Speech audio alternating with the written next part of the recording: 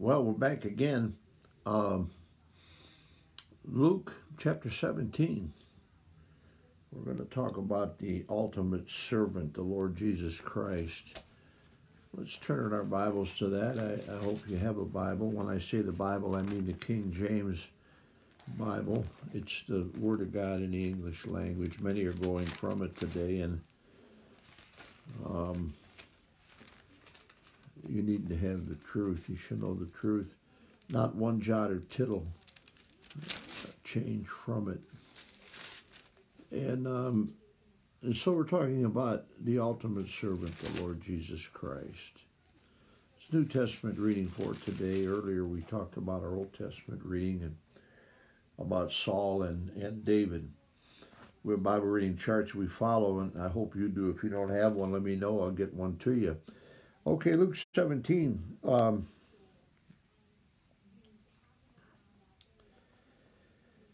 Let's start out chapter 17, verse 1. Then said he unto the disciples, it is impossible what offenses will come, but woe unto them through whom they come. It were better for him that a millstone were hanged about his neck and be cast into the sea, than he would offend one of these little ones, saved persons, one of the new Christians. And take heed in yourselves, if that brother trespass against thee, rebuke him, and if he repent, forgive him. This is something I just watched a preacher and watch a lot of these modern day preachers. They know nothing about repentance and rebuking. No preaching against sin. You never know there's a place called hell. There's just someone, this fake Jesus that they have that you're supposed to follow. It'll take you to hell. This Superman Jesus that'll make you Superman, and you'll be all conquering.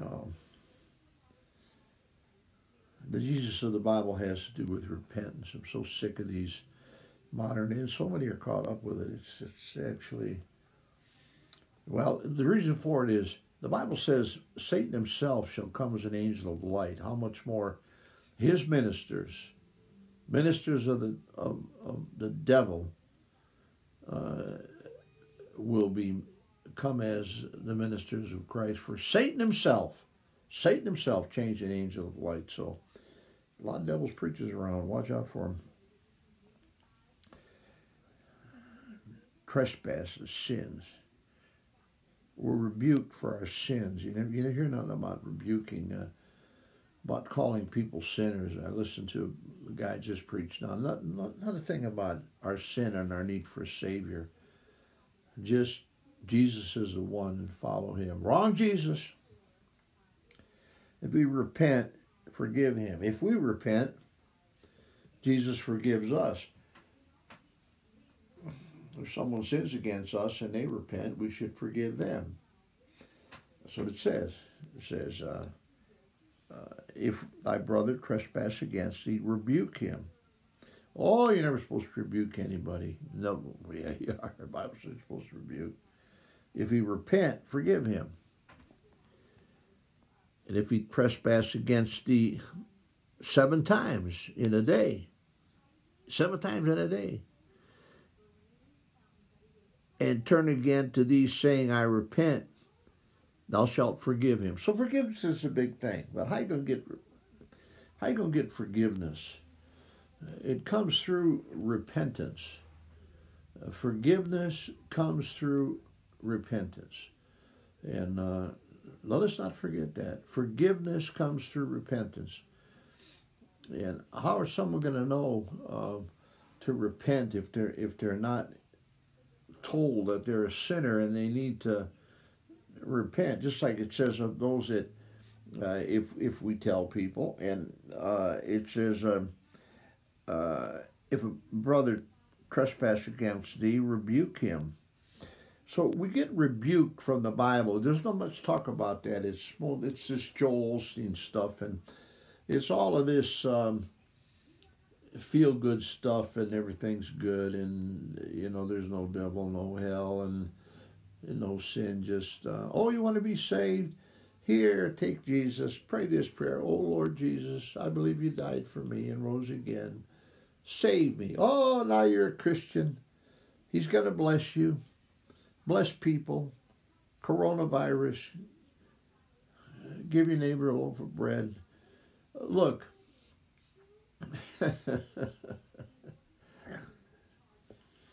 If my people, God's people, truly saved people, which are called by my name, will humble themselves and pray and seek my face and turn from their wicked way, then will I hear from heaven, I'll forgive their sin and heal their land.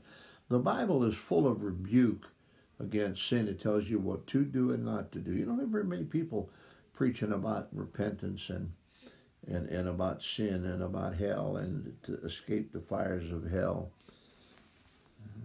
I'm just going to go on and keep preaching. I ain't got time for these modern day preachers. I'm just going to keep telling the truth, and I hope you get saved and turn from your sins. And if you trespass against these 7 times, and the apostles said unto him, Lord, increase our faith. That's good. The apostles increase our faith. And the Lord said, if ye had faith as a grain of mustard seed, might say unto this sycamine tree, be thou plucked up by the root, and be thou planted in the sea, it should obey you. But which of you, having a servant plowing or feeding cattle, will say unto him, by and by, when he is come from the field, go and sit down at meat, and will not rather say unto him, make ready wherefore I may sup, and gird thyself and serve me, till I have eaten and drinken, and afterward thou shalt eat and drink. Doth thou think that servant, because he did the things that were commanded him, I throw not? This is what I texted out today. So likewise ye, when ye shall have done all these things which are commanded you, say, we are unprofitable servants. We have done that which was our duty to do. God's servants, how do you become a servant? We have an example here. Then he tells a story about 10 lepers. Verse 11. If it come to pass as he went to Jerusalem, that he passed through the midst of Samaria and Galilee, and as he turned unto a certain village, there met him 10 men that were lepers, which stood afar off. They had to.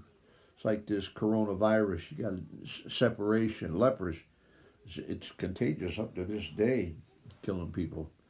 Up to this day, leprosy, it's a picture of sin. And plagues and viruses and like the terrible leprosy all these years, and used to be a leper calendar, and you had to stay separate, like we're practicing this separation now. They lifted up their voice and said, Jesus, Master, have mercy on us. And when he saw them, he said unto them, go show yourselves unto the priests. And it came to pass that as they went, they were cleansed. And one of them, when he saw that he was healed, turned back and with a loud voice glorified God, and fell down on his face at his feet and gave him thanks. And he was a Samaritan. Oh, the Samaritans were hated by the Jews. Jews were very prejudiced people. Samaritans were half-breed Jews, and they were hated by the Jews. And this was a Samaritan. The Samaritan was thankful and saw the blessing of being healed of his leprosy, which is a picture of sin. And the other 9 didn't. I guess, I don't know how many of them were Jews. Probably all the other 9 were. This one guy was a Samaritan or a girl. I don't know if it was one guy or a girl. And Jesus answered, we're not 10 cleansed, but where are the 9? Yeah. Where are those that, I guess they haven't seen their need for salvation. They haven't seen their need as a sinner, like the picture of leprosy is. We're so afraid of this coronavirus. I think personally, I don't know, who am I? I'm not a doctor. But I think that I know it's a plague of God, and I know it's contagious and that, but I think there might be more scare tactics around this. And don't get me wrong, they're telling you things. It's good to wash your hands and keep separation, wear a mask, all that. That's good. I've been doing it, maybe probably more than I should. And but it's a plague of God, and it hasn't brought people to the acknowledgement of God. Let's bring in the coronavirus. It's a big deal right now. We're supposed to be reaching the end time of being serious and getting back to normal. I don't know. You don't know what to believe. They said 2 million people were going to die in America, and now it's down. They say it's going to be 50,000. How can you miss these predictions and these experts? They don't know. And then because they make such outlandish predictions, and then they take credit for doing it. Oh, if it wasn't for what we did, so wonderful thing, could have been 2.5 million. It's only 50,000. I don't know. I don't know all about that, but I know this was leprosy here in the Bible, and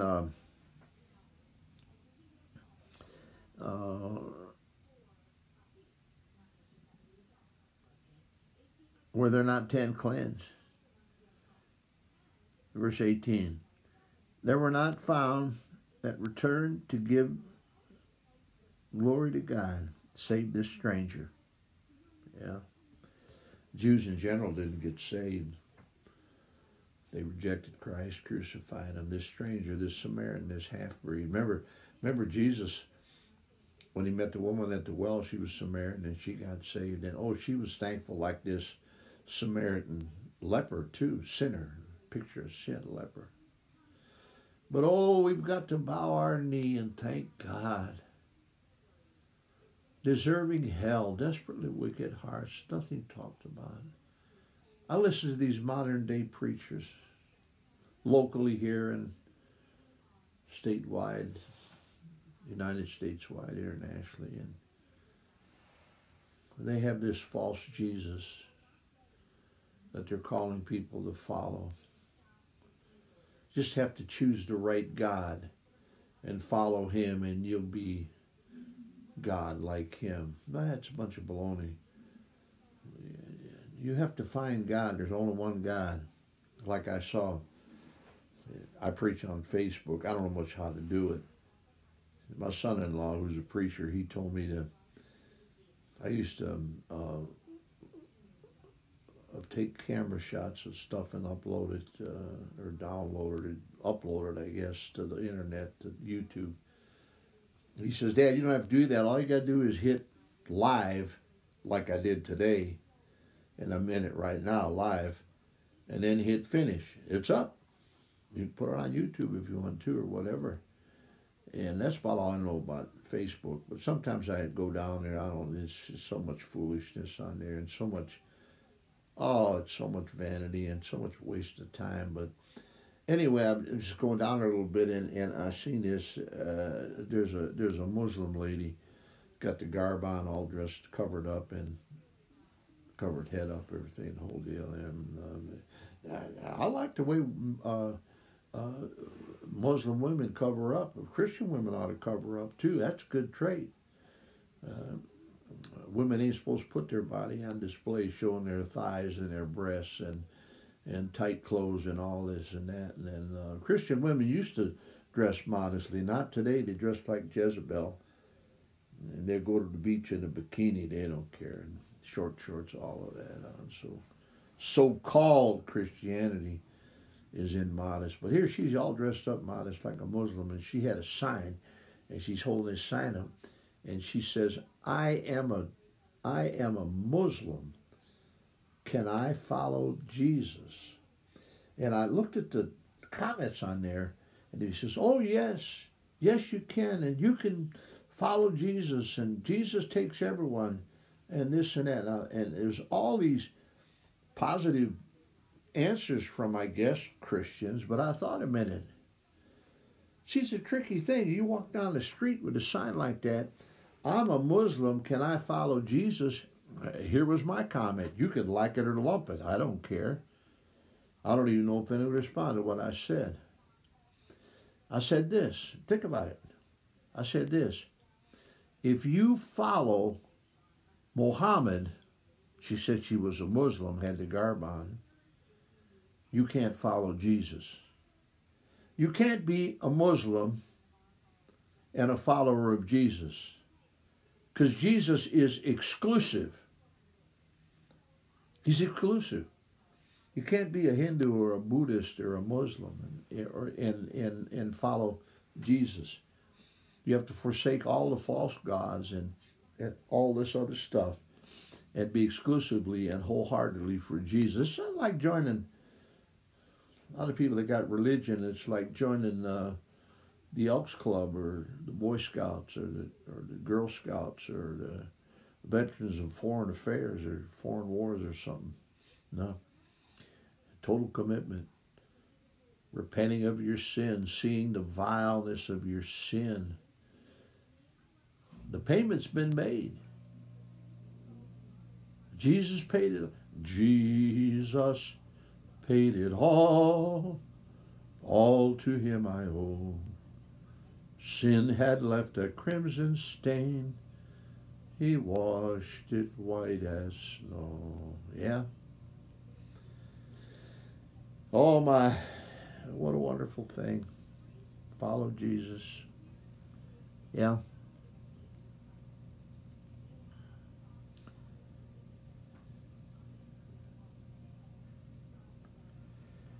And he said unto him, verse 19, Jesus speaking, arise, go thy way, thy faith had made thee whole. Thy faith had made thee whole. Oh, what a statement. Faith in the blood of Christ. Faith in the resurrection, the gospel. Christ died for our sins according to Scriptures. And he was buried. Rose again the third day. Recognizing the wickedness of your heart. Recognizing your heart is desperately wicked. You can do nothing to save yourself. And repent. And be delivered from the fires of eternal torment, the fires of hell. Not much said about it today, but they're not gospel preachers. They're something else. These ones that have this follow Jesus, everything's going to be all right. He's Superman and you're going to be Superman and everything's going to be, oh no, you ain't going to be saved without repentance, acknowledging your sin and humbling yourself and falling at it. Yeah.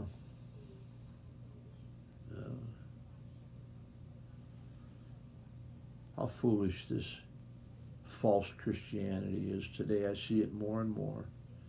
And preachers, because it works well. People love it. They don't want to repent.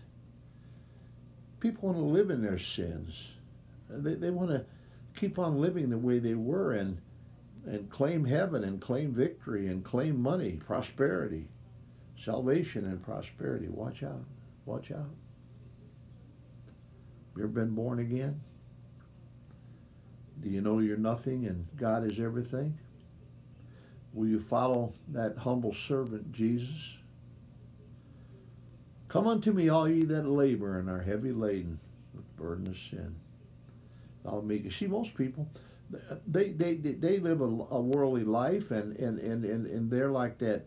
They're like that in this proverb of the sower, and it says, Oh, it sounds good, and they say, yeah, I'm going to grab that. But they don't see that the real salvation comes with persecution.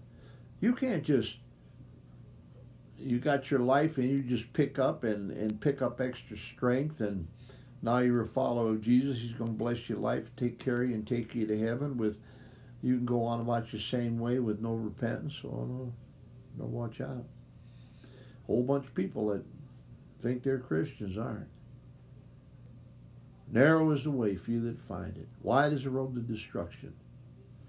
There's a vast majority of so-called Christians in the past, and especially today, that will burn in the fires of hell because they've never repented and truly been born again. What about you? Are you with the fake Christianity and following the phony preachers? Or would you give your heart to Christ and repent, bow at his feet, like the one did, the one leper? Yeah, it says.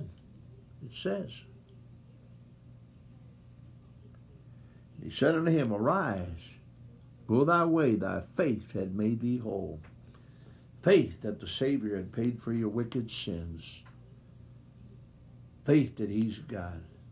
No other name given amongst men wherewith we must be saved. Let's get saved now. I'm saved.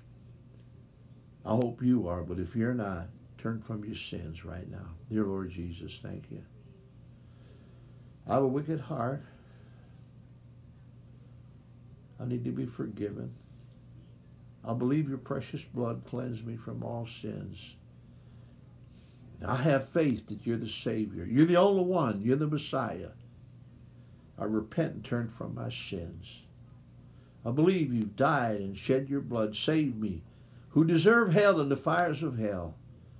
And I call upon you now to save me, to give me new life in Christ. And ask it in Jesus' name. Amen. Amen.